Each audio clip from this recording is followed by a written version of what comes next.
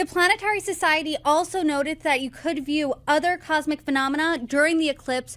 What would that be? What does that look like? If you know where to look, you'll see both Jupiter and Mars. They'll both be pretty bright because it turns to night. You guys, you see stars at 1:30 in the afternoon Central Time. Like, what's going on, dude? 2:30 Eastern Time. Like, whoa, it's really amazing.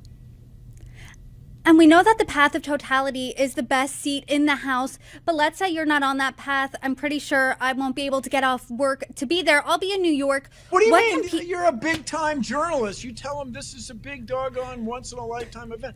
The next one's in 2044.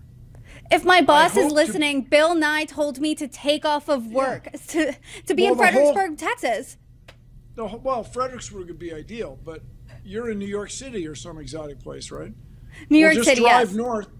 Yeah, drive north to Buffalo or Montreal or someplace and watch the thing, Toronto.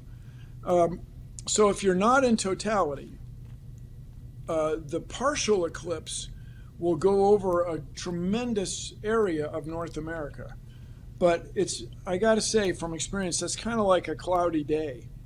I mean, it's worth experiencing and it's worth looking over at it with the glasses, but it's not quite the same as getting into the total.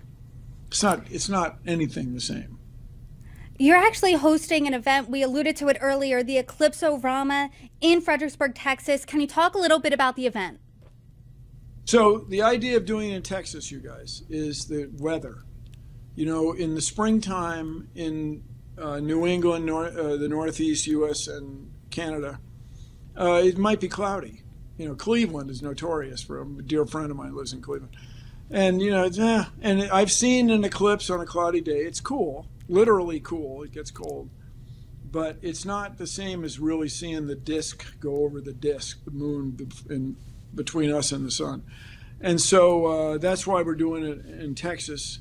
And it's you can get to it from Dallas, Fort Worth, Austin, San Antonio. And so it's centrally located. The Planetary Society is doing this at a venue where they have weddings and stuff. It's a big ranch.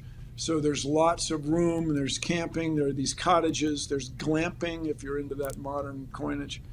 And so we encourage everybody to come on down, and I'm sure all of your listeners are members of the Planetary Society, the world's largest space interest organization advancing space science and exploration so that citizens of Earth will know the cosmos and our place within it. So it was started by Carl Sagan, famous astronomer. I took one class from him. I was asked to be on the board of directors.